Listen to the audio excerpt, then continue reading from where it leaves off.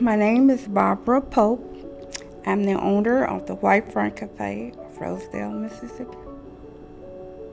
It wasn't my idea at all to start cooking tamales. My brother passed away in 2004. They asked me to keep the place open. His customers stayed with me, and this is what I do from Tuesday through Saturday. I grew up in the rural area out in the country. My father moved to with Armstrong Plantation. So on certain nights, my parents and their friends had to watch boxing and wrestling.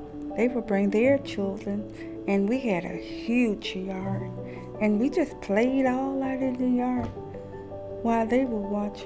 I enjoyed it, and everybody helped each other. Back then, there was a man named Hooks. He made tamales. Hooks was blind, but you couldn't cheat him. He knew when you gave him a 5, he knew when you gave him a 10. You couldn't cheat him. His family came and got him. So that's when no tamales were made in Rosedale. What happened, my brother, when he started making the tamales, he changed the recipe. And then when he gave it to me, he told me that once I learned how to make tamales, to change the recipe so it could be mine. And that's what I did. When he died in 2004, he had made tamales for over 40 years. You have to love it. I love it because it's a part of me. And I love people. So whatever I do, I tell everybody that I make my tamales with love.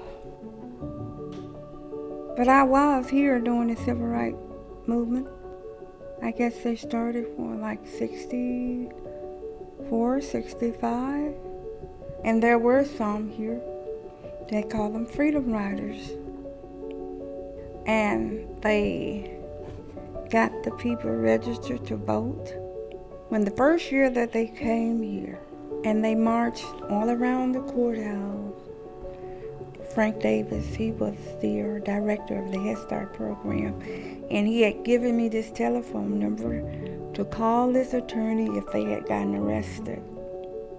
But I wanted to march too, so I gave the number to someone else to call. Once they had told everybody to disperse, but I didn't hear them when they said disperse, so I got arrested too. We had a jail here in Rosedale. We all went to jail. My father came and got me.